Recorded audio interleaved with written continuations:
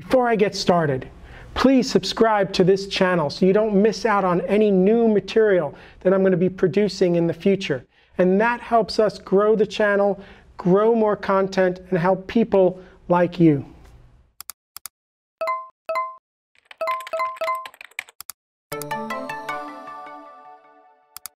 If you want to write our own append, we can probably do something. We cannot do a generic append like the Go one, because the Go one append will work on int slices and string slices and float slices, and any slice that you'll define, it's going to work. And you cannot write a function like that. Maybe when we'll get generics in Go, which is on the way, we will be able to do that, but currently there's no way to do it. So I'm going to just do an integer append, okay?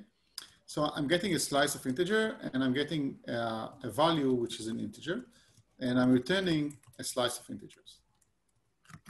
Okay, and this is roughly what the built-in append is doing, okay? So I'm going to say that the size is currently the len of s.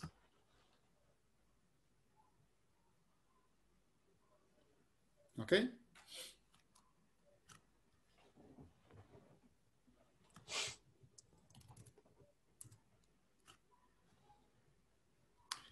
And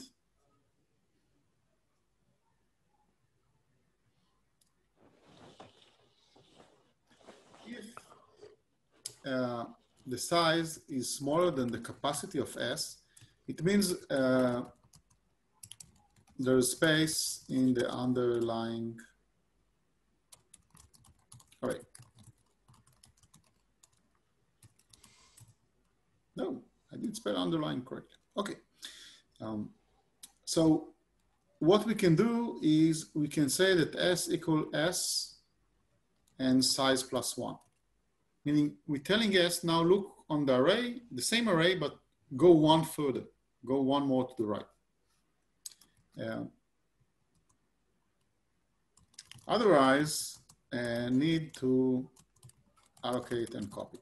There's no more space. So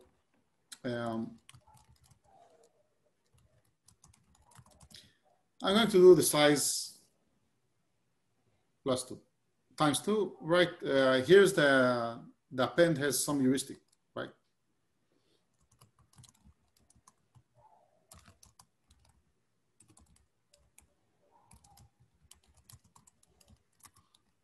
I should stop doubling after a while.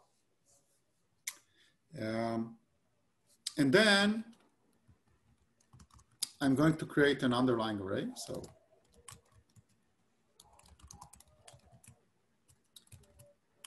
I'm going to use the new size, and I'm going to copy to the array the current slice and say that the slice now looks at the array until size plus 1.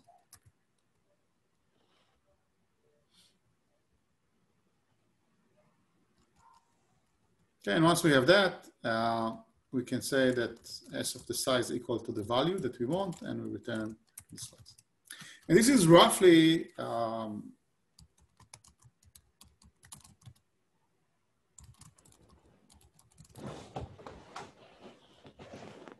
roughly what the built-in append is doing.